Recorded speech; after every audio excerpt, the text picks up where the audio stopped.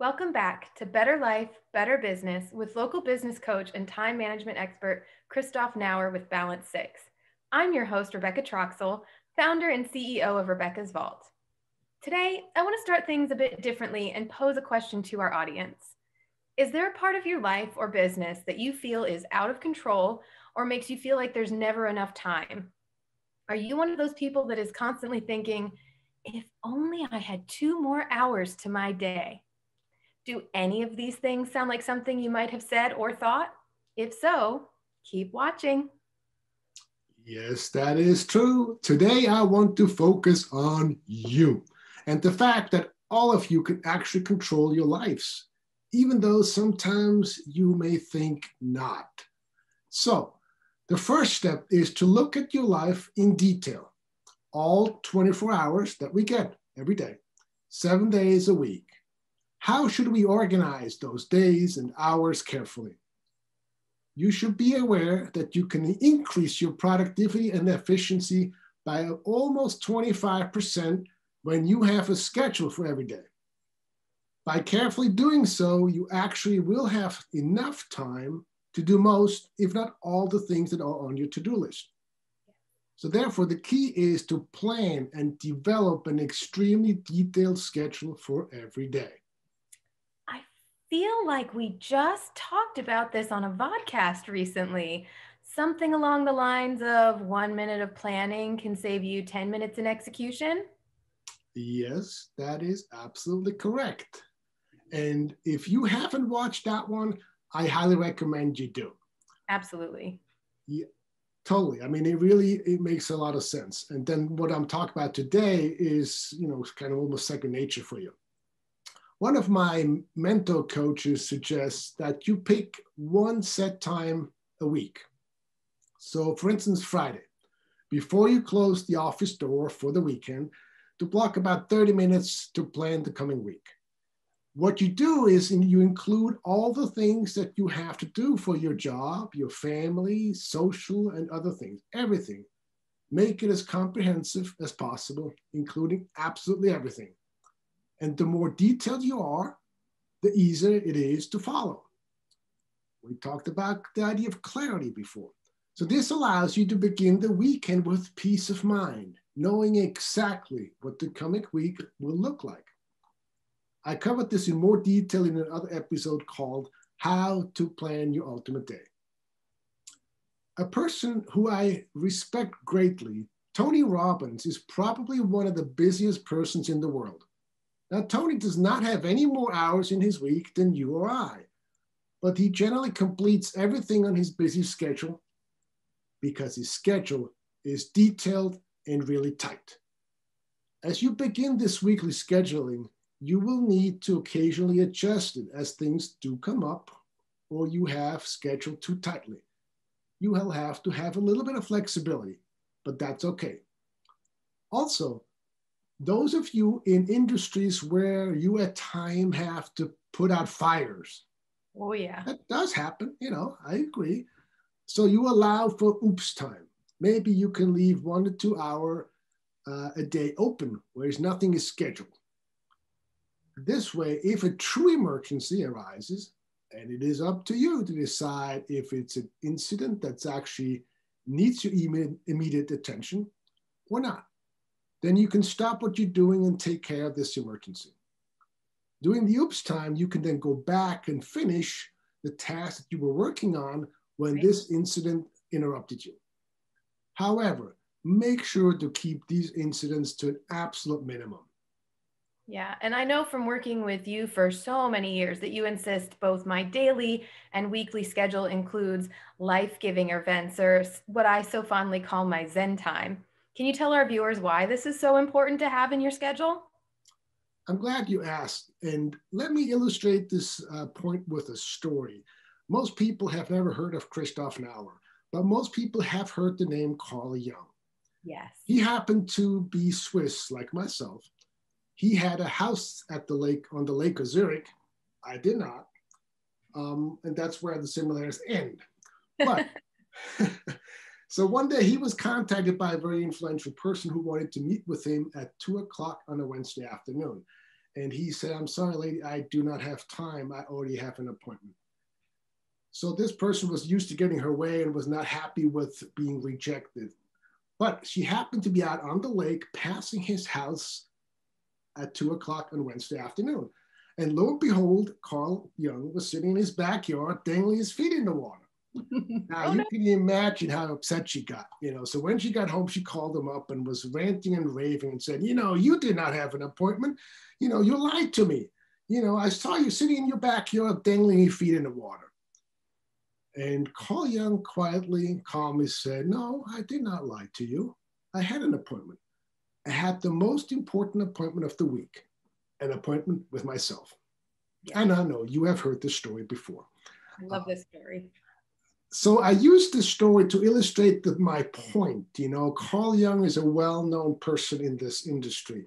And when he says the most important appointment of the week, that should really hit home. And I actually would love to take his advice a little bit further and say, let's do this once a day, not once a week. Yep. So if you currently not follow Carl Jung's idea and suggestion, then maybe you can work towards that to do it at least weekly and then eventually going to daily, okay? Also, taking a lunch break away from the computer and phone could be a simple start. People who do this are actually more productive in the afternoon than those who don't. Sitting at the computer and shoveling food in your mouth is not really recharging your battery.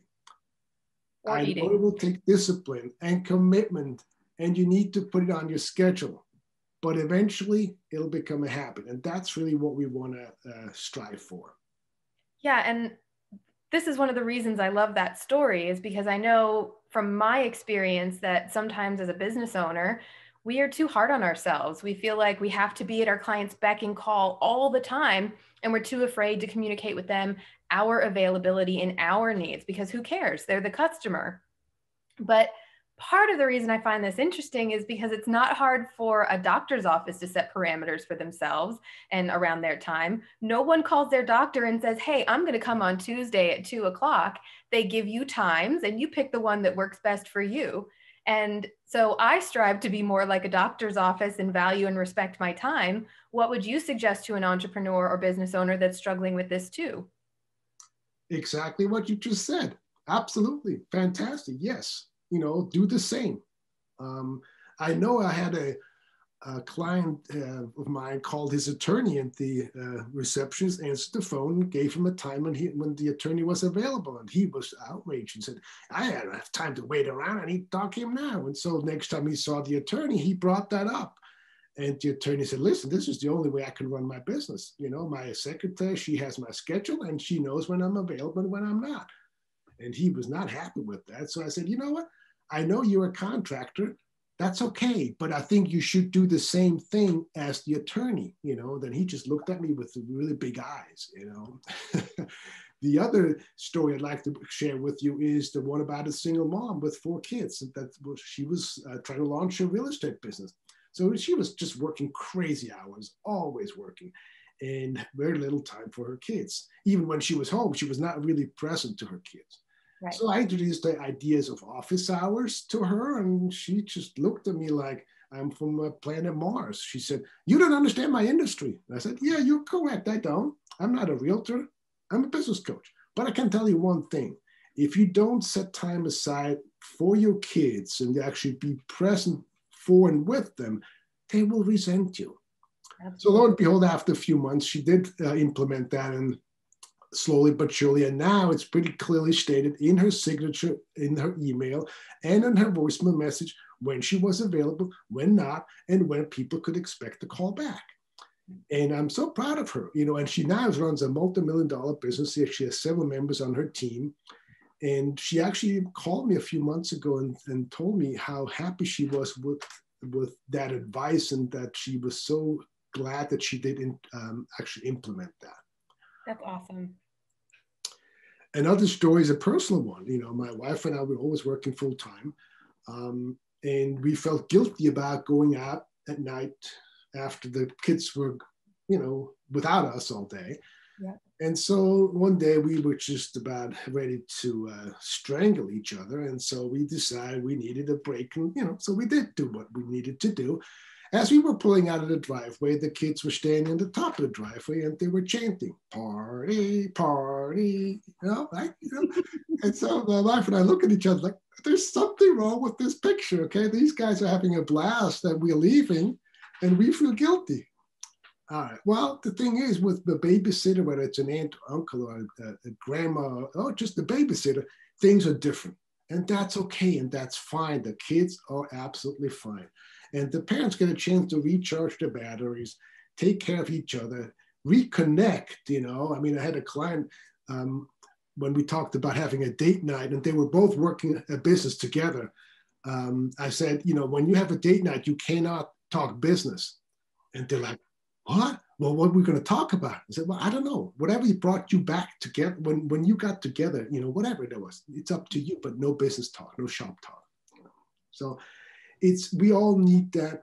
And our kids, if we have kids, deserve that, because then we can be better parents than when we constantly work, So if you're currently not doing that, have a date night. Let's start monthly, then eventually get to weekly if you can. That's my suggestion. Again, going back to the story with Carl Jung, block it on your calendar, treat it with the same importance as a client appointment. You can always make more money, but you can never make more time. True. Listen to Warren Buffett. He has more money than God. And he says, I can buy anything I want except time. Very true. So my advice, if you're not currently doing it, have a date night once a week. Your partner will appreciate it, and you will look at each other 10 years from now and still know each other. And that's a good thing. That's probably good. I would say so, right? So let me know what you'll do differently after watching this episode, and email it to me at life@balance6.biz. I'd love to hear from you. Well, thank you, Christoph. That wraps it up for this week with another information-packed conversation with Christoph Nauer of Balance 6. Make sure that as one of our listeners, you take advantage of the complimentary business breakthrough sessions Christoph offers. All you need to do is go to his website, balance6.biz, and click on the link to schedule your one-to-one with him, and you'll be able to get started on your complimentary business breakthrough session with Christoph. Thank you so much for joining us, and we hope you'll join us again next week to continue to help you have a better life and better business. Take care. This week's episode of Better Life, Better Business is brought to you by CA&C Video Productions. Since 1985, CA&C Video has been providing live streaming, event production, and analog to digital transfer services. They capture those life-changing moments, preserving your history for current and future generations. Because your history matters. Visit their website at cacvideo.com. Thank you so much for your sponsorship. That's all for now. Thanks for listening to another episode of Better Life, Better Business with business and time management coach Christoph Nauer with Balance 6, the leading business and time management company in Northern California. Visit them at balance6.biz.